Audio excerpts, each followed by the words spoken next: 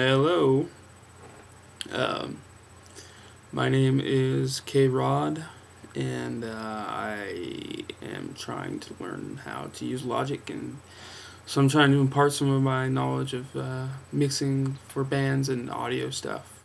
It seems like a lot of Logic users, they use it for electronic music, and I'm trying to use it for band recording and stuff, and it's actually really good for that. And so I'm trying to show some tips and tricks. And this tutorial is gonna be my first one. It's gonna be about drum mixing. Hopefully, you guys can find get something out of these tutorials, and let me know. Leave some comments, and I'll stop trying to say and enjoy the tutorial. Thanks. I remember when I was first starting to record bands or record my own band, mixing drums was always a mystery to me, so hopefully that can help some people out. So the first thing that I did was I packed all of my takes to all of my drums to a single folder of drums. That's just going to make it easier to work with, and every time I open up the mixer, they'll all open up together in there, so that's going to be cool. And then just to make it less confusing, I'm going to hide all of these other ones. Okay, so now we're going to go into the drum folder. So here they are. This is just completely dry. They're completely unmixed. Let's take a listen.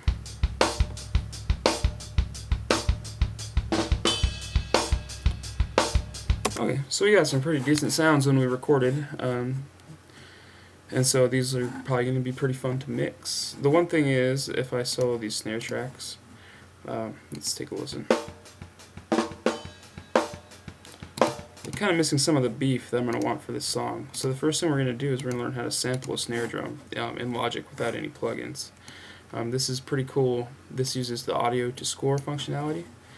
So the first thing we're going to do is we're going to create a software instrument track, because we're actually going to create some MIDI hits out of all these snare hits, and there's a fast and easy way to do it here.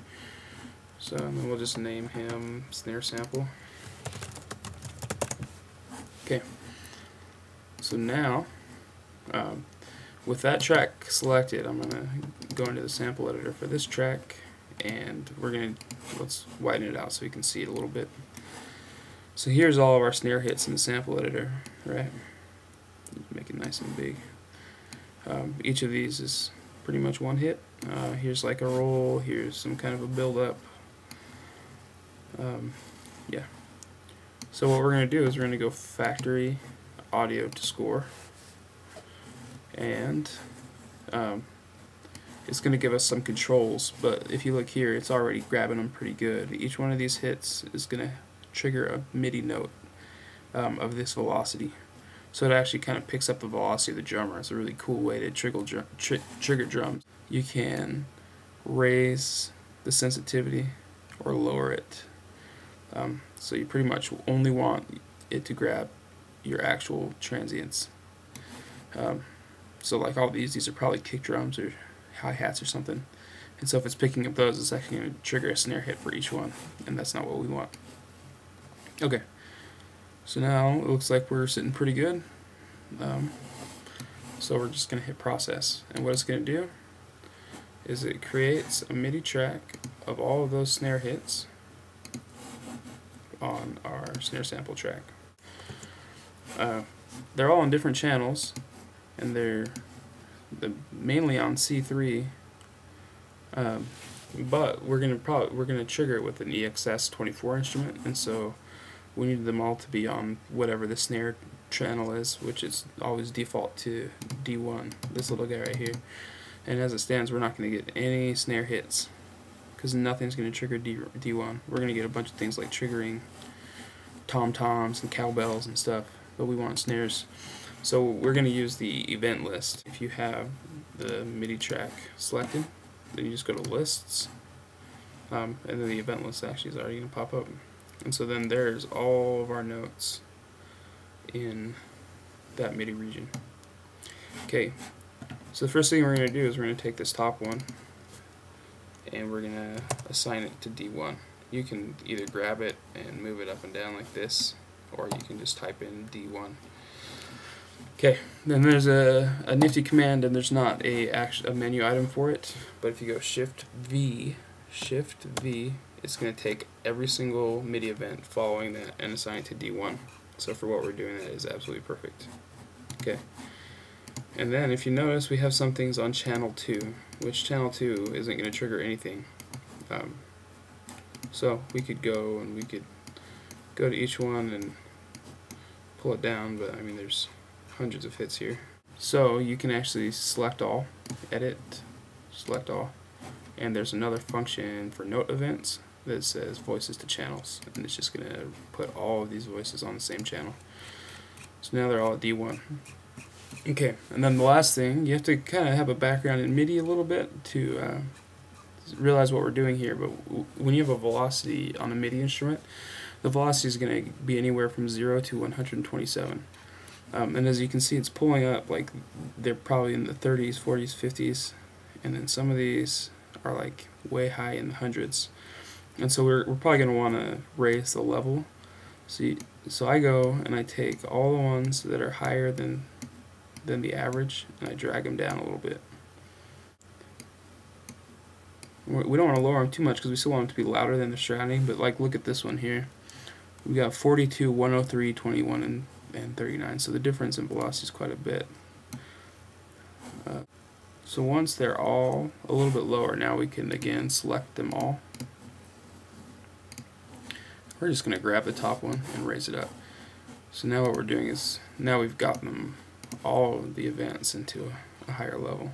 So it's still going to be as dynamic as it was before, but now we're going to have a hotter level to send to our EXS24 instrument. Okay, so now that we're done with that, we're done with our event list, so we can close that out. So now what we have on this track is a bunch of notes, all on D1, that are each going to trigger a sample hit with whatever snare we choose. So I'm going to go into the snare sample track, and I'm going to choose an EXS24 instrument. We'll do mono since we're only going to be triggering a snare drum. And I'm going to go into factory, drums and percussion, and the kit that I've been using for this band is Indie Kit. And so now we can listen to that snare drum.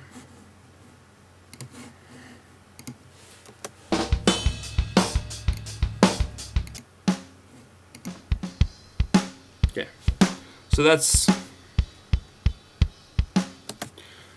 that sample, completely in time with all the other ones.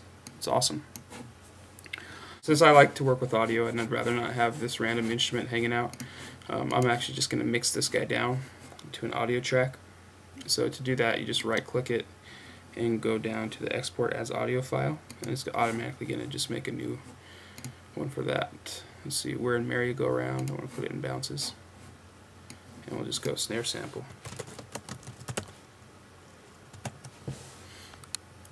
So now it's going to grab that. It's made me a new audio file. So now I'll just delete this track, and then we're going to go into our media browser, our bin, and there's our new sample. You just drag that in. So we're going to rename this guy snare sample, and rename it in the arrange. Okay, and we'll just put it up here. Okay, so now we have all of the sounds that we want, and now we have a nice new kicks or snare sample sound. So now we're going to actually start mixing them. So that was kind of a little bit of editing and working. Okay,